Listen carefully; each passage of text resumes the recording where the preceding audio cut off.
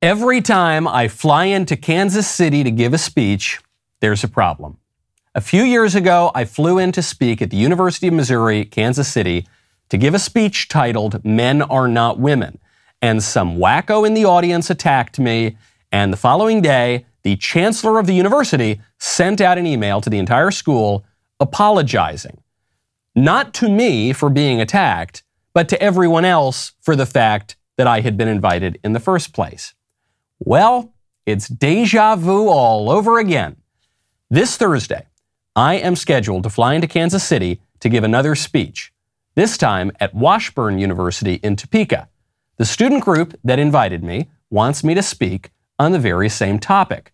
This confusion between men and women and what the difference is, it seems to have only gotten worse in recent years, as Judge Ketanji Jackson proved last week during her Supreme Court nomination, or her confirmation hearings rather, when she could not define the word woman.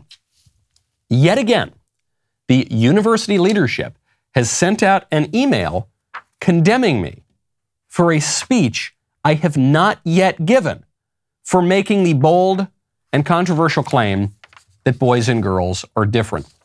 I received an anonymous tip last night that has since been confirmed that the president of the university, Jerry Farley, sent out a campus-wide email preemptively condemning me for the speech that I have yet to give.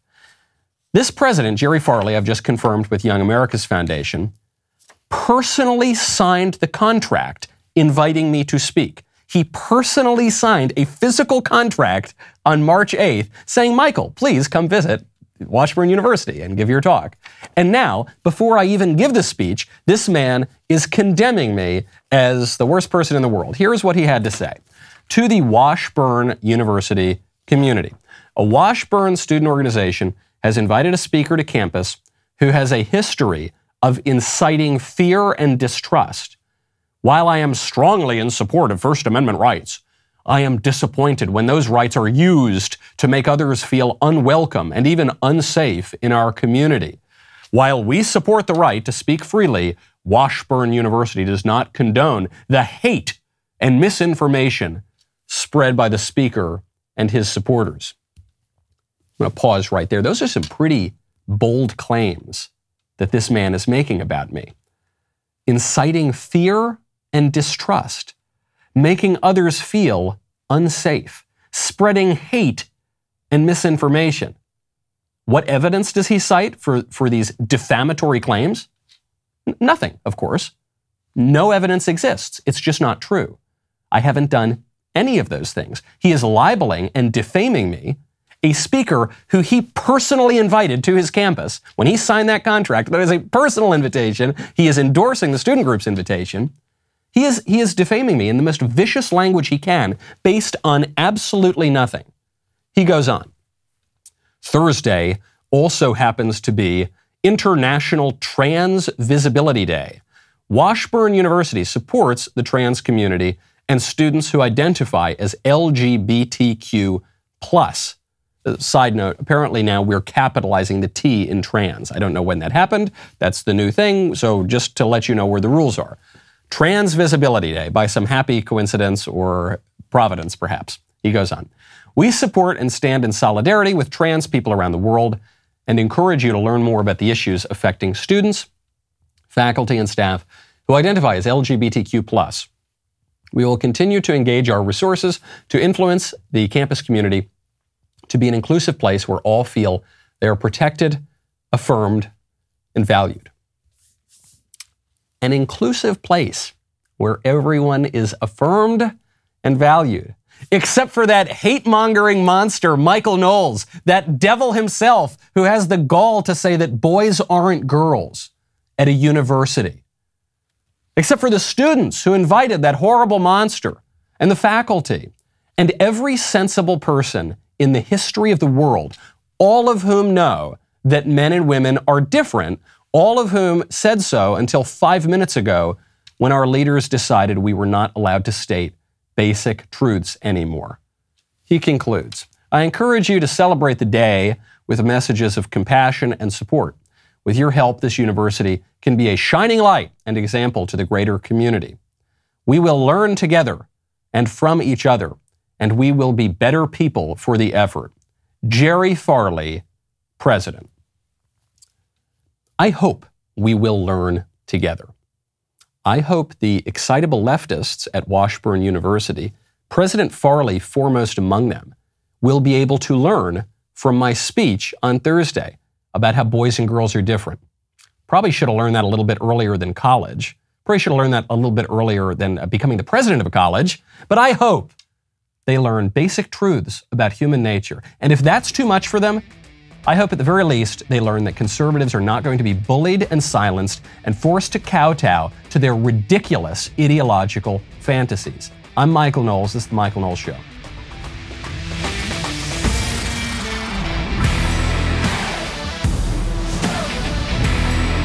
Welcome back to the show. My favorite comment yesterday is from Kenny Newdorf, who says, I like how people talk about really accepting who you are while they are taking medications to change everything about themselves. Well, this is just the point, isn't it?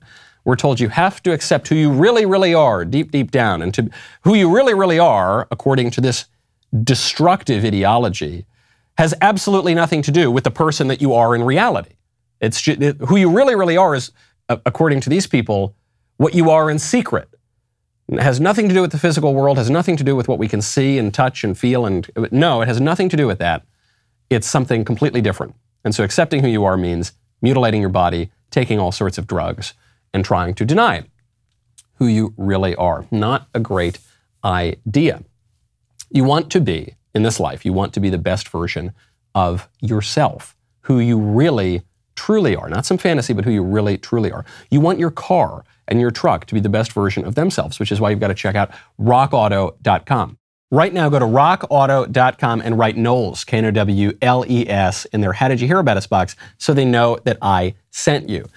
Rockauto.com is going to save you money. It's going to save you time. It's going to help you to improve your car, improve your truck, to do the things that you've got to do to get around, to live your life, and you're not going to have to stand and wait at the brick and mortar store where you drive, you wait in line, you get peppered with 1,000 questions. They don't have the part because there's just too many parts to stock these days. Then you got to go back, you got to wait 2 weeks. Don't do it. RockAuto.com, same reliably low prices for pros and do-it-yourselfers. You could save 20%, 30%, 50% on the parts that you need. The website's so easy to navigate, even I can do it. They're a great family company serving auto parts customers online for 20 years. Great supporters of this show, which we really appreciate. Head on over to rockauto.com right now. See all the parts available for your car or truck, and then write Knowles, Knowles, in their How Did You Hear About Us box so they know that we sent you. The transgenderism issue is such a big national debate, not because the majority of people are confused about the difference between men and women. They're not. The vast majority of people are extremely clear on the difference between boys and girls.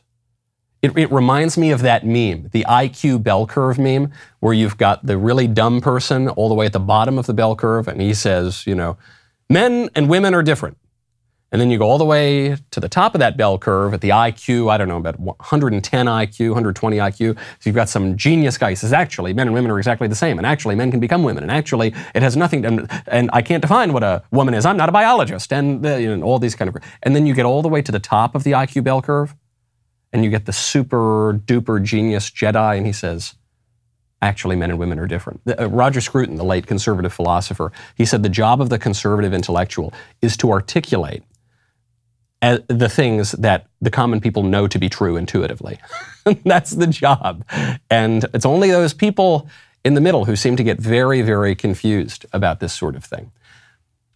The vast majority of people know that this ideology that is now pumping little kids full of cross-sex hormones, that is mutilating people's perfectly healthy organs, they know that the ideology is wrong, it's based on fantasy, and it's extremely destructive. So then why are we still talking about it? Why does this ideology keep getting pushed? Because it is an elite issue. The elites in government, in academia, in corporate America, the elites are disproportionately pushing this issue. I'm not sure that there's any study on this, so I'm not studying statistics. I'm just speaking anecdotally. In my experience, the people who identify as transgender disproportionately come from the elite classes, come from very wealthy people with fathers and mothers usually who are working at very elite jobs. That tends to be where this kind of sexual confusion lies, in my experience. And this was just bolstered. This thesis was just bolstered by a CEO, or the corporate president rather, at Disney. Christopher Rufo, who's done a great job exposing critical race theory in schools. He's over at the Manhattan Institute. Chris Rufo has just come upon some private footage of an all-hands call at Disney, a video call, where the Disney corporate president described her multiple trans and pansexual children and called for more LGBTQ leads in Disney movies. I'm here as a mother of two queer children, actually, one transgender child and one pansexual child, and also as a leader. And that was the thing that really got me, because I have heard so much from so many of my colleagues over the course of the last couple of weeks, in open forums and through emails and phone conversations. And I feel a responsibility to speak, not just for myself, but for them, to all of us. We had an open forum last week at 20th where, again, the home of really incredible, groundbreaking LGBTQIA stories over the years, where one of our execs stood up and said, we only have a handful of queer leads in our content. And I went, what? That can't be true. And I realized, it actually is true. We have many, many, many LGBTQIA characters in our stories, and yet we don't have enough leads. An issue, a sexual and ideological issue that affects an extraordinarily small percentage of the population, that is represented in an extraordinarily large proportion of the media and in the classrooms and in the corporate boardrooms. The problem, we are told, is that it's not represented enough. Trans Visibility Day. We need Trans Visibility Day. The issue is visible, folks. The issue is visible. The elites in every sphere of our society are pushing it. They're shouting it from the rooftops. Now, speaking of shout, I would strongly recommend you check out Shout Out. Have you ever wanted to send your conservative uncle a birthday greeting from one of his favorite conservative celebrities?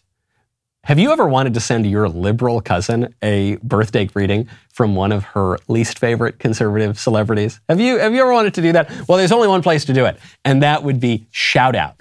That is the Shout Out app. The most popular personalities on the right are all there. They're ready to make someone's day with a personalized video. How do you do it? You download Shout Out now on the App Store or Google Play, and you will get 20% off your first customized shout-out video from the likes of, Steven Crowder. Ever hear about that guy? The Hodge twins, JP Sears, Jason Whitlock, or Alex Jones. I want one from Alex Jones. Michael, happy birthday. Don't drink the water. I know, I'm starting to believe that about the water. Right now, head on over to Shoutout, download the app from the Apple App Store, from Google Play, get it, and make your conservative uncle's day or ruin your liberal cousin's day. Shout Out on the App Store. The corporate president of Disney says that it's very important that we have not just more LGBT LMNOP characters in our movies, there are already a lot, but we need more LGBT LMNOP leads.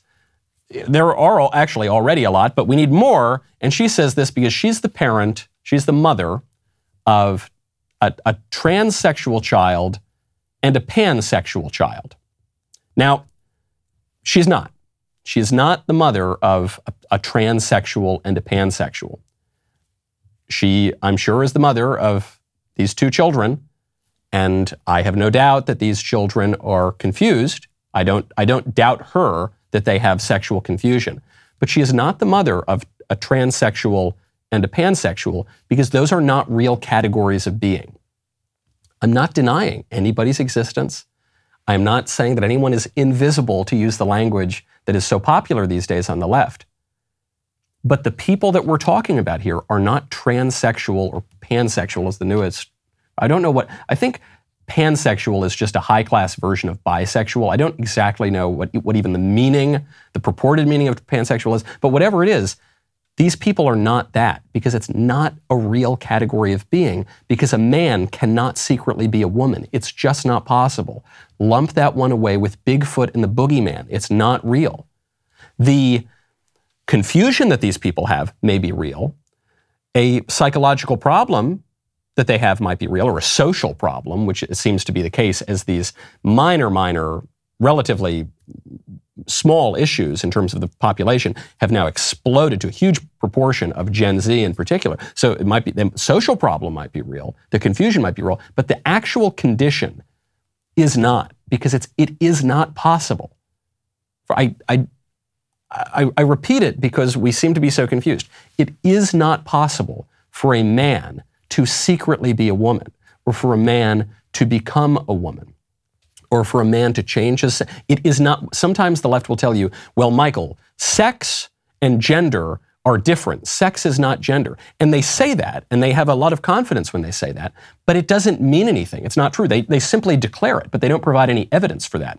What they seem to be insinuating is that sex is physical and gender is metaphysical. But then you have to probe that question further. You say, okay, well, where is gender? Gender is not in the brain, it's not in the body, it's not in the genitals, it's not in the chromosomes. So what is gender? It's non-physical. Okay, it would seem that you're talking about the soul, right? You're talking about the human soul. And very often at that point, they'll say, no, absolutely not. The soul is not real. We're just talking, I'm talking about the brain. Okay, well, if you're talking about the brain, then you're saying it's physical. So now you're saying that sex and gender are physical, and yet your physicality can be both male, and entirely female. That's not possible. That violates the law of non-contradiction. We've known that since old Uncle Aristotle. Well, even if they go and say, okay, gender is non-physical, let's say they'll say that gender is socially constructed. Okay, if it's socially constructed, then reconstruct it. If it's causing you this great deal of suffering, and one of them is immutable, your body, your physique, and then the other one is changeable, your socially constructed gender identity, then just reconstruct it. That's pretty easy. Problem solved. Why would you undergo painful, destructive surgeries and hormone therapies when you could just change the social construction? Well, no, because it's back in the body. Okay, then we're back to square one. It's an incoherent ideology that benefits absolutely no one and is driving society crazy because a bunch of elites can't work through their own personal problems, and because a bunch of elites are in thrall to an extraordinarily stupid and destructive ideology. It's not just this woman. It's not just this lady who, what are the odds, has 2 trans and pansexual children. The odds of having one, even according to the most generous statistics, are infinitesimally small. The odds of having 2, maybe there's something more going on here. Either there is something in the water and Alex Jones is right, or maybe there's something more going on socially. Maybe there's something more going on within the family. Maybe there's something going on ideologically. A Disney production manager was also caught on this open call, claiming that we need more LGBT, LMNOP representation all over the place in Disney.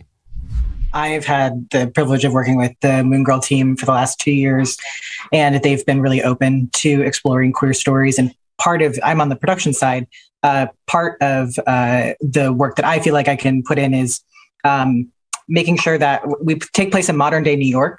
So making sure that that's like an accurate reflection of New York. So I put together like a tracker of our background characters to make sure that we have like the full breadth of expression.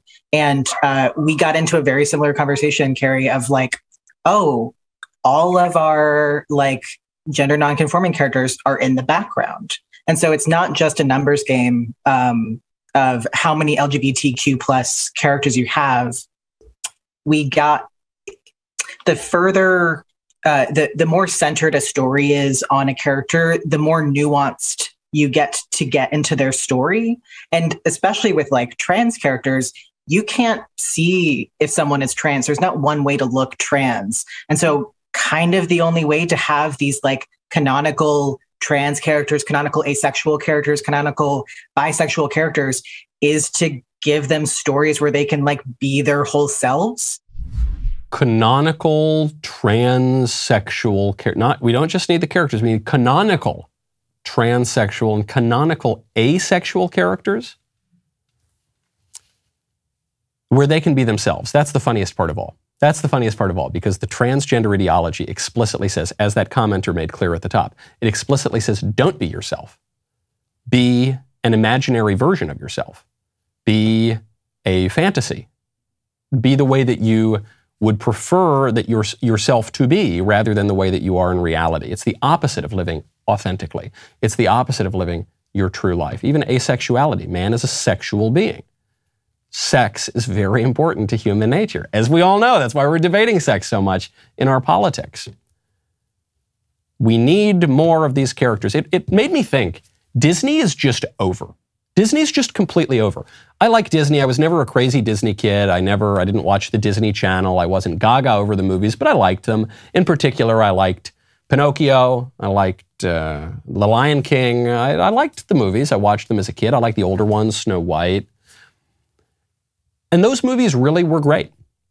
And I don't just want to sound like an old fuddy-duddy man saying everything's worse these days, but it is worse. If you're now taking really important aspects of human nature, the love between a man and a woman, at the center of the of the human world, at the center of society, if you take that away, if you deny sex and sexual reality, if you deny the things that motivate people, and instead you superimpose political correctness on top of it, which is a denial of reality. Ultimately, it's a denial of reality. Well, then the movies are not going to be as good, and we know that the movies aren't as good. I'm not saying Disney only makes total crap these days, but the movies that Disney is making today are worse than the movies that Disney made 30 years ago, and they're worse than the movies that Disney made 60 and 70 years ago. So we've still got the old movies. If you have them on DVD or something, good for you. Download them now, save them. Because Disney is over. You can't, in good conscience, expose your kids to this crap. Not even because it's going to completely ruin their lives, although if they're peddling transgenderism, it won't help. But just because they're just not good movies. They're not going to be edifying if the stories they're telling are contrary to human nature and contrary to reality. And these are the lunatics who are running Disney now. These people who think that the most important thing to do in children's programming is peddle far left sexual ideologies. Before we close out Disney, we've got the executive producer, LaToya Raveneau, talking about how it's so important in Disney. One thing that she has really taken up is queering, that's a verb, I guess, everything. Our leadership over there has been so welcoming to my not at all secret gay agenda. And so I feel like I felt like it was, maybe it was that way in the past, but I guess something must have happened in the last, they're turning it around, they're going hard. And then all that momentum that I felt, that sense of, I don't have to be afraid to let's have these two characters kiss. Let's in the background. I was just wherever I could, just basically adding queerness to if you see anything queer in the show, I'm proud family. But I just was no one would stop me, and no one was trying to stop. Everywhere. It's everywhere. The Senate candidate, Republican Senate candidate Blake Masters, he tweeted out the other day in response to one of these crazy issues. He said, "Not everything has to be gay. We're not saying nothing, but not everything, not every single thing." Why is this even coming up? Because Florida passed a law saying that kindergarten through third grade teachers, can't preach transgenderism and sex in the classroom. This should have been common sense. You shouldn't need a law for that. That should be so obvious. And in response, Disney, a children's entertainment company, said, no, that's too far. If we can't teach transgenderism to kids, if we can't queer everything, if we can't groom little kids, let's call it what it is, then we're going to fight back. We're going to fight back in Florida, around the country. It is unconscionable to give your money to Disney at this point. We need to figure out an alternative. Kind of like sports. Sports used to be fun. They used to be an escape from the stress of everyday life. Now they're a stage for virtue signaling and political actors. Well, NBA star Jonathan Isaac is not having any of it. He faced heavy criticism because he's a normal, intelligent guy who had problems with some of the crazy vaccine push and disrespecting the American flag, and he's just a normal patriot, which is why I'm very excited to announce He's writing a book with us called Why I Stand. The book will be about the rise of his basketball career, his journey into faith, Christianity, his strength to stand alone in the face of immense pressure. The book is available for pre-order right now at Amazon. Reserve your copy today. We'll be right back with a lot more.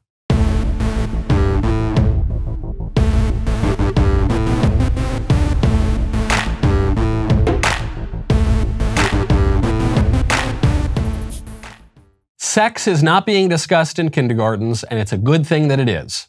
That's the line from the left. That's the line from the left in response to the Parental Rights and Education Bill in Florida and similar legislation that's being proposed elsewhere in the country. The same thing that they said about critical race theory. It's not happening, it's not being taught, and it's very important and good that it's being taught. So they're speaking out of both sides of their mouth. A kindergarten teacher, a male kindergarten teacher, just went on MSNBC to lament the fact that he is no longer able to discuss his love life with his 5-year-old students. It really hits hard in my heart professionally and personally, both. Professionally, it truly makes me feel like I am not trusted as a professional. I know my kindergarten standards through and through, and nowhere in our curriculum does it have anything about teaching sexual orientation or sexual identity. So for them to say that's happening, it's kind of crazy. But we should be able to have discussions, and that's what we're encouraged to do in kindergarten. And then personally, because my kids do have questions. They want to know who my partner is in pictures outside of my classroom, and I should be able to speak to that. That's what we do as educators. We build relationships with our kids, and in order to build relationships, you talk about your home life. You talk about what you do on the weekends. That's building community. It scares me to death that I am not going to be able to have these conversations with my children, because they're going to ask me what I did on the weekend. I don't want to have to hide that my partner and I went paddleboarding this weekend. I don't know about you. I do not want this creep to have a relationship with his children, which are really my children, which is really our children, with his children. He says, look, he follows the exact liberal script. He says, this isn't happening. We are not teaching anything about sexuality in the classroom. And also it's terrible because I have to be able to teach sexuality in the classroom. We're not teaching it. It's not in the curriculum, but we are discussing it. The hell do you think teaching is? Teaching is when a teacher discusses something with students. That's teaching. And it's very important that when my students ask me about my partner in the photos outside of my classroom, why are there photos of your boyfriend outside of the classroom? Why? That should not be happening. Well, they're asking questions. Right, you're luring them to ask those questions when you post photos of your love life in the kindergarten classroom. And now I won't even be able to talk about going paddleboarding with my boyfriend this weekend. Yeah, you're damn right you're not able to talk about that. What the hell is wrong with you? I usually don't get that hot under the collar. I'm a pretty chill guy. This is the creepiest thing I've heard in months. A kindergarten teacher begging, pleading on national television, even MSNBC, which nobody watches, but still national television, technically, pleading to be able to talk about his date nights with his boyfriends to 5-year-olds whom he refers to as his children. If this man is this confused about the appropriate role and behavior of a kindergarten teacher, if this man is so unwilling to follow the law with regard to education in Florida, the man should be barred from the classroom, period. I'm glad he goes on TV. I'm glad that he is exposing the kind of creepy radicalism that we are seeing in the classroom. This is happening all over the place. It's not, I think we can now officially throw out the first line, the first part of the story that we hear from the left. It's not happening. Critical race theory, it's not being taught. It's not being taught. It's only being taught in a few classrooms at Harvard Law School. And also, it's really important that we teach it in kindergarten. We can throw out that first part now. It's not just going on in Florida. Yesterday, I talked about the Austin Independent School District, in which a teacher was complaining because the gay pride parade for the 4th grade students was not loud enough. It was not explicit enough. Well, we've got some video Thanks again to, I believe it was our friends at Libs at TikTok. It might have been Ian Miles Chong. I'm not sure. I want to give appropriate credit. The Pride Parade that was going on at this Austin school was, well, it was more than just waving some rainbow flags. So you got the flags. You've got this one woman, I think it's a woman, wearing a very, very short mini skirt. Actually, it's less than a mini skirt. Multiple women wearing less than a mini skirt, lots of leather, dancing around with little kids. With, what are they, 8 or 9 years old? Some look even younger than that. With these people, like leather daddies, dressed up in skimpy little thongs with mini skirts covering it, stiletto heels.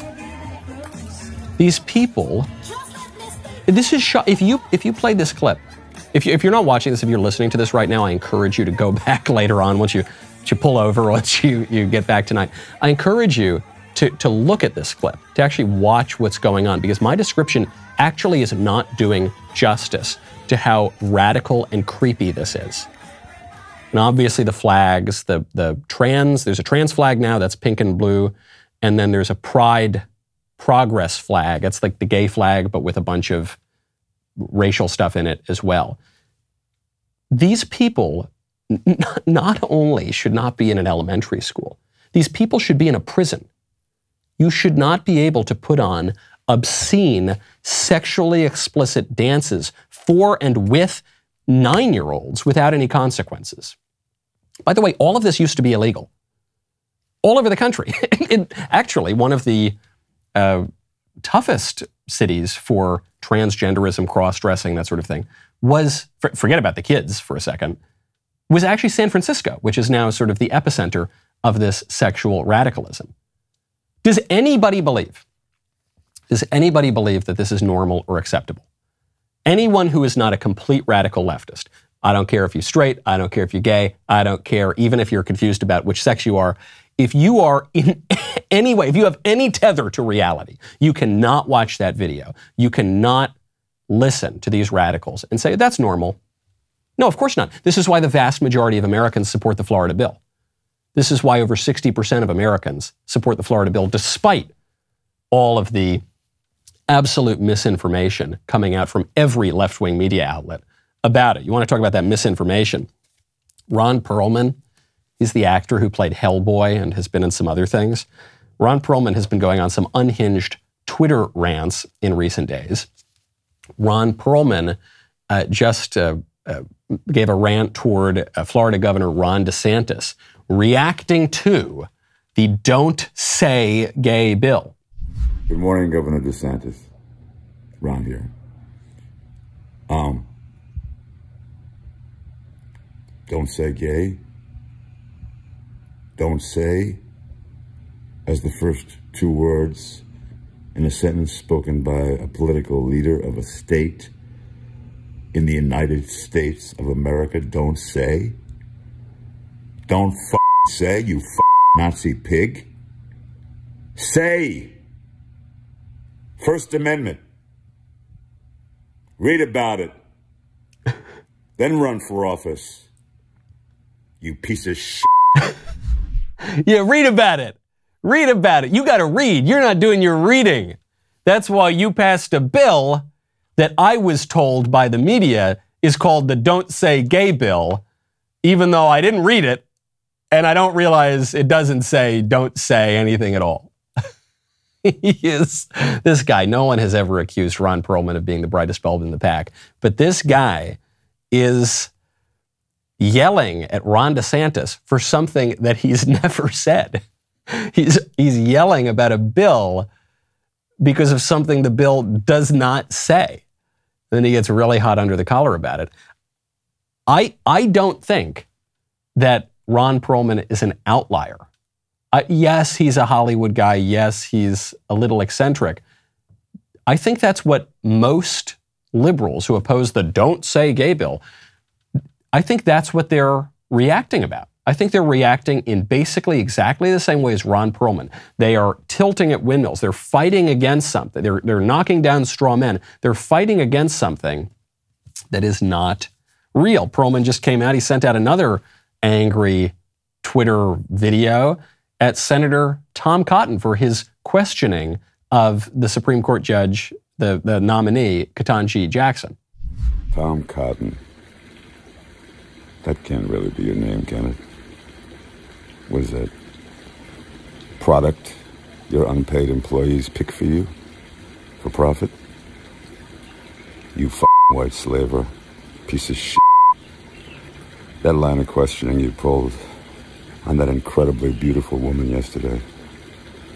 Your staff is probably cowering as you read those statistics that they, under duress, put together for you, unless they're a bunch of white slavers too, which is probably the case.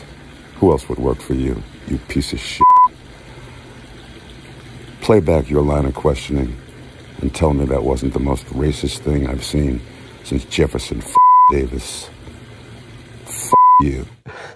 Someone clearly received his Biden crack pipe delivery before the rest of us did. I keep waiting. I keep checking my mailbox. Where is my Biden crack pipe? And there, Ron Perlman got his, and probably a few other people's before. That's the only way that I can explain this, except for this. What's his argument? His argument here is Republicans who criticize Ketanji Jackson, the most radical Supreme Court nominee ever in the history of the country, they are racist. That's all he's saying. And he's got colorful language, and he's saying it in kind of a stupid way. But that's the point. That's the thesis. Republicans, if they oppose this nominee, are racist. That's what every liberal believes, pretty much. Maybe that's a little unfair. That's what every prominent liberal says. That's what the leading Democrats say. That's what the leading television commentators say. That's what the leading blue checkmark liberals are saying. That's what they're almost all saying.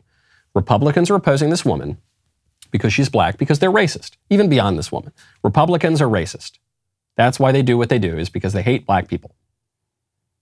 That Republicans who support the Florida education bill, they hate free speech, they're opposing the First Amendment. He sounds like a dummy because we can hear him and we can see him, but he's not saying anything different than any of the prominent liberals on either of those issues. How terrifying is that? We're living in a nation half full of Ron Perlmans. These are the main Democrat arguments, and they're BS. They're BS. I mean, this is the sort of thing that you're hearing not just from kooks on Twitter, you're hearing it from the President of the United States on a totally separate issue, but with the same degree of dishonesty. Joe Biden is now shifting his attention away from COVID, that's a loser for him, away from foreign policy, that's a loser for him. Now he's finally got to address the economy. And he's making an argument that has been debunked time and time again, namely that billionaires are paying a lower tax rate than their secretaries. Under my plan, as I said, no one making less than $400,000 a year will pay additional single penny in taxes. No one. If you don't make $400,000, you're not going to pay a single penny in additional federal taxes. And the wealthy and corporations will finally begin to pay their fair share. For most Americans, the last few years were very hard, stretching them to the breaking point. But billionaires and large corporations got richer than ever. Right now, billionaires pay an average rate of 8% on their total income. 8%, that's the average they pay. Now, I'm a capitalist, but if you can make $1 billion, great. Just pay your fair share. Pay a little bit. A firefighter and a teacher pay more than double the tax rate that a billionaire pays. That's not right. That's not fair. I love the whisper thing. I love when you get the full gamut of Biden's emotions that he doesn't seem able to control. So you get the shouty Joe Biden, come on, and then you get the secret, vaguely sexual whispering Joe Biden. It's not fair. It's not fair, he says, that billionaires are paying a lower tax rate than teachers and firefighters and then their secretaries. Except it's just not true. It's not true. Even PolitiFact, which is a left-wing fact-checking outlet, they refuse to give a formal declaration, true or false, on this because that would disadvantage Democrats in the algorithm on which news stories are allowed to pop up on social media. But they said on this claim that billionaires pay a lower tax rate than their secretaries, they said, is it true? Generally, no. Generally speaking, it's not true. Of course not. Yes, the billionaires are paying the capital gains tax rate for a lot of the money that they're getting. But first of all, that money's already been taxed at the corporate level, so let's not forget about that. And second of all, it's just not, when you look at the actual numbers, you break it down. In principle, it's not true, and then in practice, it's not true either. Joe Biden failing on the economy, failing on foreign policy, failing on crime, failing on immigration, failing on public health, failing on civil liberties, failing on, he's below, I'm speaking in objective terms. He's doing the wrong thing on all of those issues, but also in subjective terms. The voters don't like what he's doing. He's below in the polls on all of those issues. So what does he do now? Well, he just signed into law a bill that will finally outlaw lynching, which doesn't happen. It doesn't occur ever, and is already illegal. It's already very, very illegal. But he's going to make it double illegal. It's going to be double, triple illegal. Biden just signed the Emmett Till anti-lynching law. The last lynching in America took place 40 years ago, but that was sort of a one-off. The last spate of lynchings hasn't really happened for, 70 years now? There's something, lynching was a problem from the late 19th century up until the early to mid 20th century. Even then, though, it's not like we're talking about tens of thousands of people being killed. I mean, it was still thousands of people, but it was a much smaller problem than, I think the left would have you believe that this was hundreds of thousands of people were being killed. And it's not true. It was a problem. It was a big issue. Extrajudicial killings are always a problem, but it was dealt with. It was dealt with 70 years ago, and it's already against the law. By definition, it's against the law. It's extrajudicial. And then they beefed up legal protections, and then it went away. And now Joe Biden is trying to solve a problem that was solved 70 years ago because he can't solve any of the problems that are going on today. And I say this as an Italian American. The Italian Americans were the victims of the largest mass lynching in American history. All right, so I said I'm speaking with all of the credibility and authority and ethos of identity politics that the left forces on us. I'm telling you, as a son of Rome, it's not a problem. It's not a problem, and Joe Biden's only signing this thing so that he can get a victory for a problem that doesn't exist. Because there are a lot of problems that do exist, and he's making all of those worse. How did this guy become president? How? We're told he got the most votes ever for anyone ever in the history of voting. He's the most popular president ever, and yet he's below water on every issue. His approval rating's in the tank. The only thing he's got going for him is that while his approval rating's in the 30s, his administration is somehow even less popular. His vice president is much less popular, Kamala Harris. So how did it happen? Some people suggest there were shenanigans in the 2020 election. I've suggested that.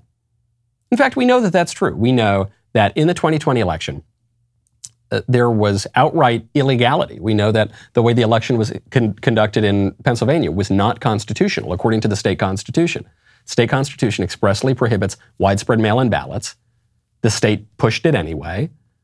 And so that's just one example. We know that there were irregularities, let's call them, in a lot of states. Well, now, right here on Real Clear Politics, there's new peer-reviewed research that finds evidence of 2020 voter fraud. The claim that's generally, there are three claims. One is no shenanigans at all. Yes, Democrats changed all the election rules in the weeks and months before the election. Yes, it took a long time to count the ballots. Yes, there were some anomalies, but no, it's the totally safest, best election ever. No one has any doubts about it. If you doubt the results, then you're a crazy, kooky conspiracy theorist. Then there's the second group, which says, yes, obviously the election was rigged. They changed the rules. There were a lot of problems, but it wasn't enough to change the results of the election. So Biden would have still won, but yeah, there were some shenanigans. Then there's the third group, which says, we're not so sure if Biden actually got the most votes in the right places to become president. He is the president now. He's been sworn in. He is effectively the president, but maybe that election wasn't totally kosher. Well, this new peer-reviewed research from John R. Lott, who is the president of the Crime Prevention Research Center, and until January of 2021 was the senior advisor for research and statistics at the Department of Justice's Office of Legal Policy, where he dealt specifically with issues of voter fraud. He seems to think the election was a lot more rife with abuse than people are letting on. He points out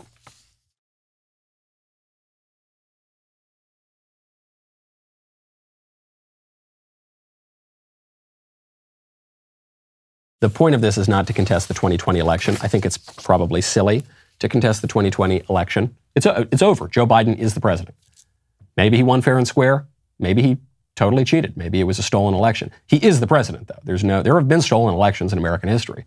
That's how Lyndon Johnson became a senator and then became the president, through a stolen election. So that happened. But the reason that it's important, I know a lot of Republicans just want to move on. They say don't raise any questions about the irregularities in 2020. Don't even raise the prospect of cheating. Well, it's very important, not because of 2020. That's over. We're in it. We're in it. We're under the Biden administration.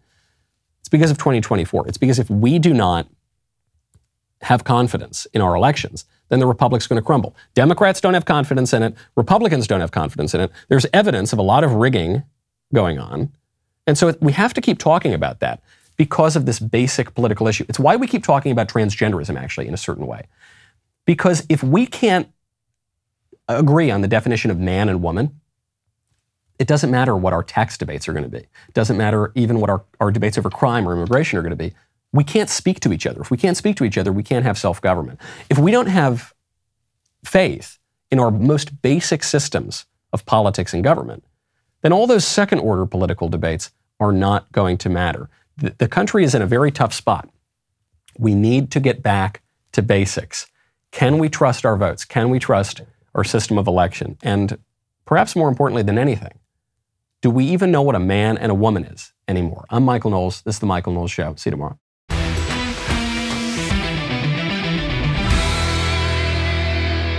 The Michael Knowles Show is produced by Ben Davies, executive producer Jeremy Boring, supervising producer Mathis Glover, production manager Pavel Vidovsky, editor and associate producer Danny D'Amico, associate producer Justine Turley, audio mixer Mike Coromina, and hair and makeup by Cherokee Hart. The Michael Knowles Show is a Daily Wire production, copyright Daily Wire 2022. On the Matt Walsh Show, we talk about the things that matter, real issues that affect you, your family, our country, not just politics, but culture, faith, current events, all the fundamentals. If they matter to you, come check out the show.